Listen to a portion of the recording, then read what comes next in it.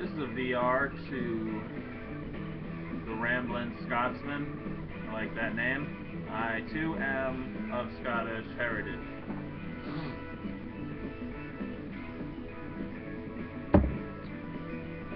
Smoking a little vintage cube from Edwards. It's English with Perique. I'm trying to find the Tampa Edwards equivalent to Northwoods. I haven't found it yet. Probably is no equivalent. So, the Ramblin Scotsman asked, "What is your battle?" His battle is his wave.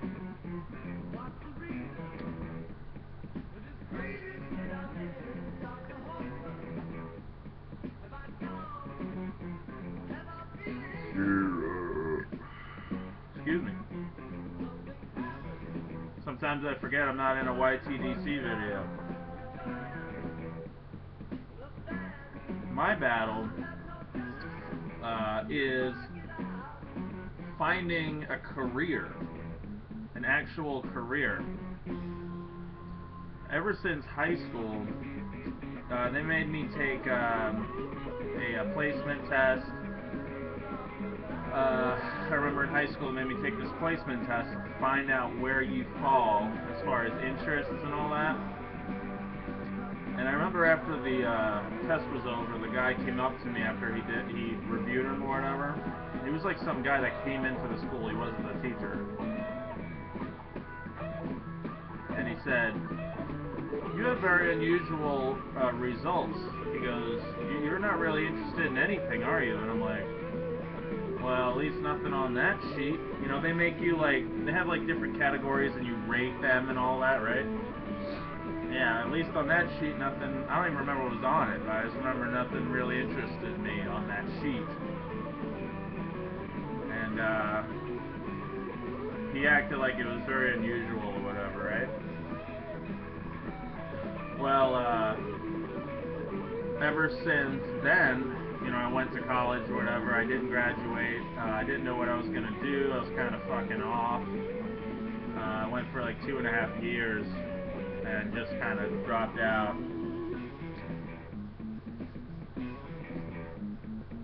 And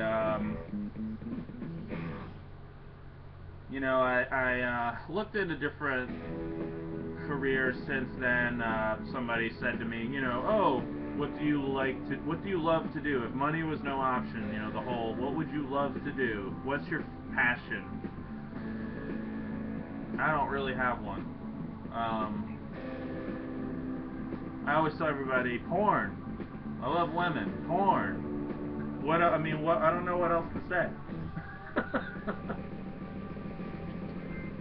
I love women.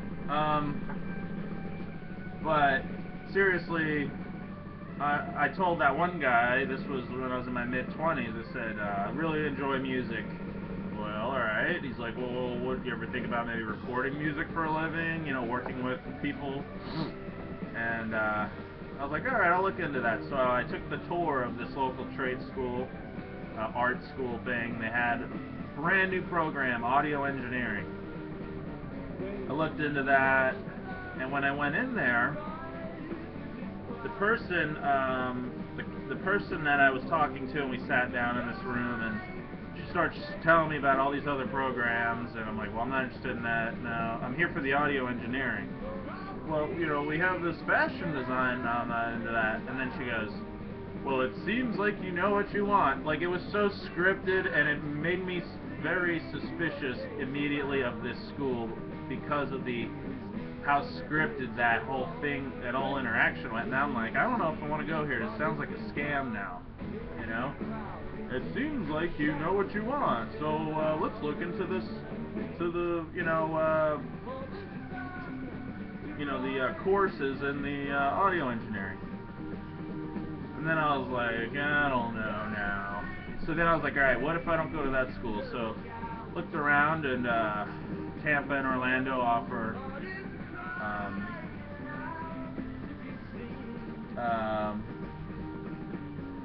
recording studios offer classes and certifications, right? And it's more one-on-one, and it's way cheaper, right?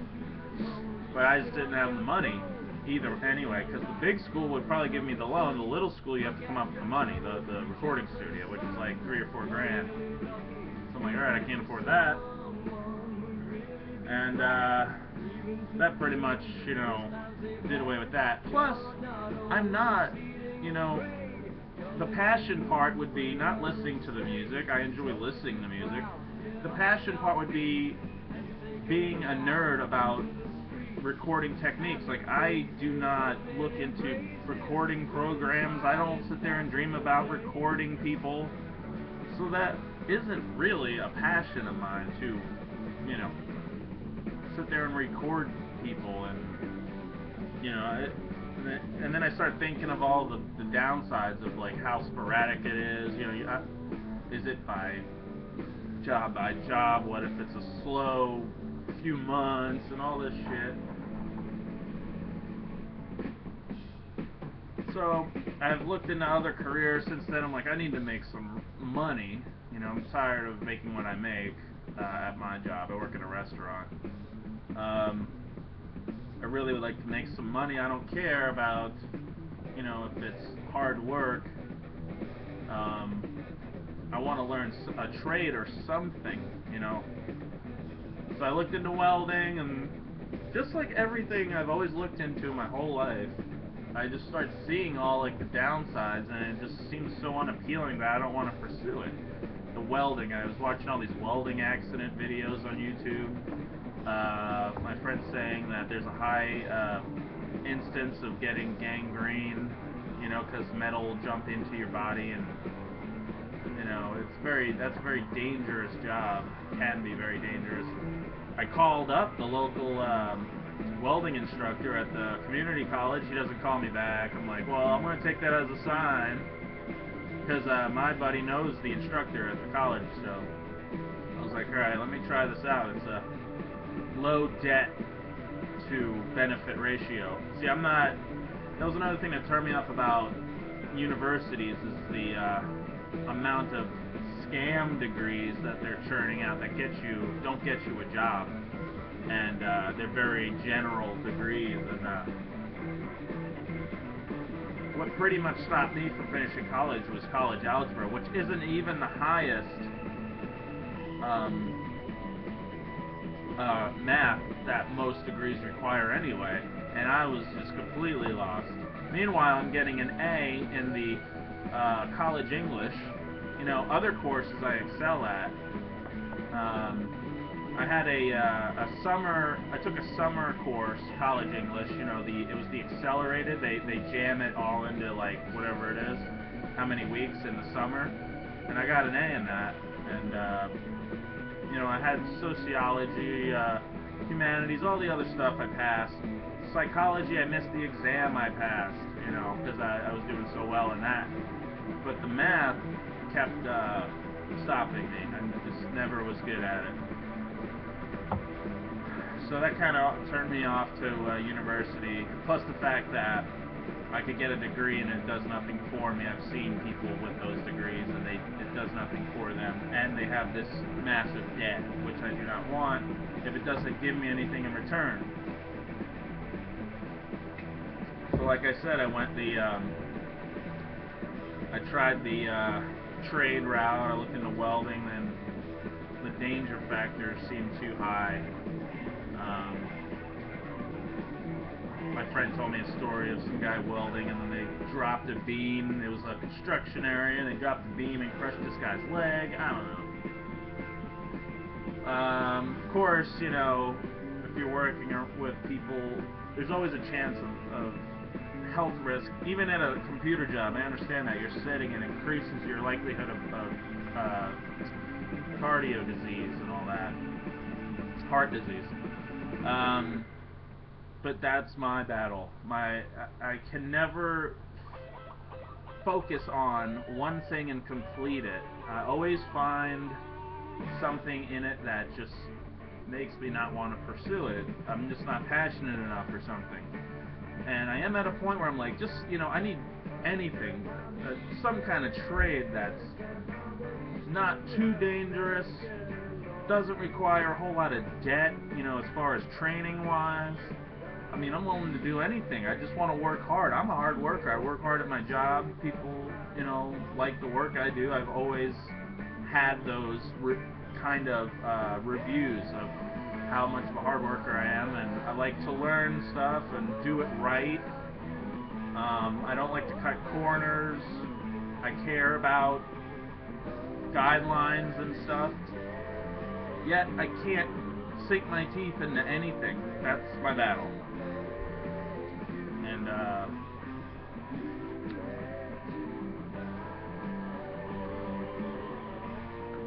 ooh, shit, burned myself.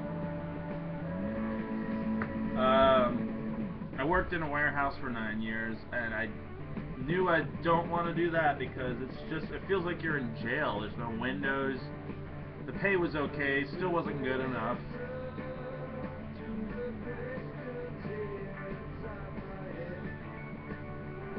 I mean, I'm 35 years old. I don't have kids because of this. Because I do not want to have kids until I make decent money, and I can't seem to find any way to make decent money. On top of the fact that the economy, you know, sucks, but I still see people getting, you know, alright jobs with education and stuff. I mean, it still happens. I don't know. My dad's like, oh, you know, use your art. I'm like, I haven't drawn in, you know, I haven't drawn for fun since I was like 11 years old. I'm 35 years old. You still talk to me about do something in the art field. Well, I tried to go to that same school for the audio, for graphic design, but they require college algebra, which I cannot do. And they used to not require it. Now they do. So it's like, well, what's the point? I could just go to community college and get a graphic design degree, because the whole point of a trade school is to bypass some of the prerequisites at a community college, like college level math, to go ahead and teach me the trade, teach me the course, and I pay more money. That's why you pay more money at a trade school. It costs more. But now they require it because they want to be accredited. It's like, well, what the hell? Why would I do that? I'll just go to a community college and pay less. They still require it. What the hell's the difference? It's all very confusing. It's very frustrating. Yeah. I don't know. I'm into a lot of things very little, but not one thing very big. I like pipes. I like music.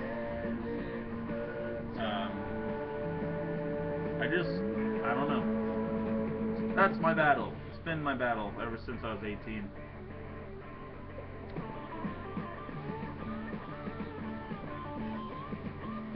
Damn it. The one thing I don't like about vintage cubes is it keeps popping out on you. It keeps burning you. I don't know what that's all about. I'm not blowing into it. Anyway, okay, that's my battle. This thing is at 14 minutes. I apologize. Most of you probably stopped watching 13 minutes ago. See my math? See, I have to... Alright.